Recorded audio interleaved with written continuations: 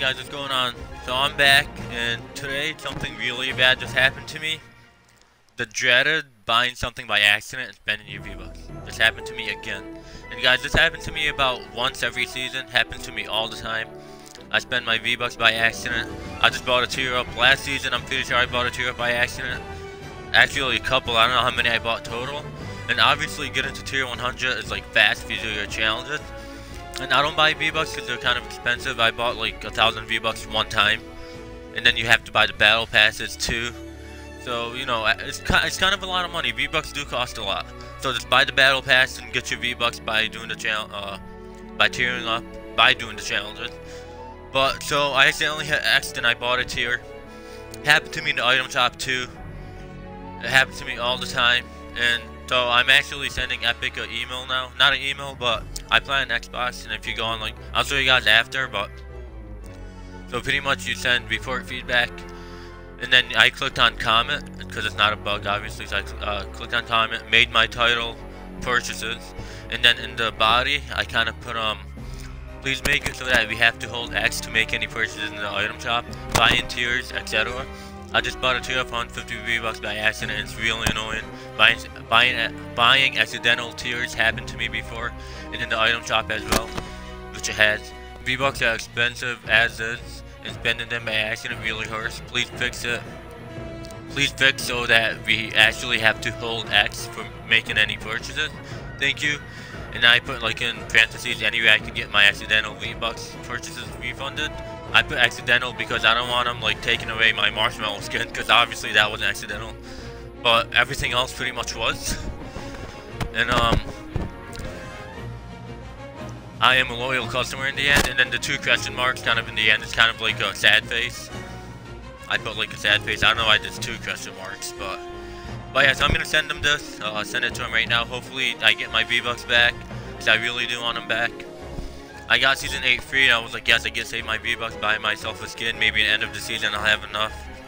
And by doing the math, this 150 would actually not get me to like 2,000 V-Bucks in the end of the season. So it kind of sucks, so I kind of need it. But let's send it to him right now. You're awesome, thanks for helping to improve Fortnite. Yep, you're welcome. And it's funny how they actually got me to the, oh, you want to buy V-Bucks? No, I don't. So obviously you go to Battle Pass, you click X, and then you don't even have to like add the tier. It automatically takes you to 1, which it should be 0, just in case you hit X by accident too. So you know how it says 1 tier? It should be 0. And if you want to add 1, the 2 should be a 1. And you know, so on. And then I'm going to click B, I'm not buying that.